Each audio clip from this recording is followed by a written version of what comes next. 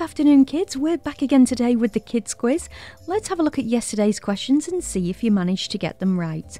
So the first question was, which word would you use to describe something that soaks up liquid easily? Is it A, absorbent, B, waterproof, or C, elastic? What do you think? A, B or C? Shout your answer at the radio as loud as you can. And the correct answer is A, absorbent.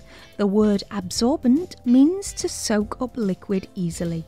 The second question yesterday, which of these birds can fly backwards?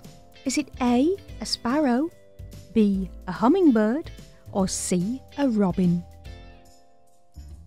And the correct answer is B, a hummingbird. A hummingbird can actually fly backwards. New questions for today. What is the capital city of Northern Ireland? Is it A, Dublin, B, Cardiff, or C, Belfast? And the last question to end the day. Where are tropical rainforests found?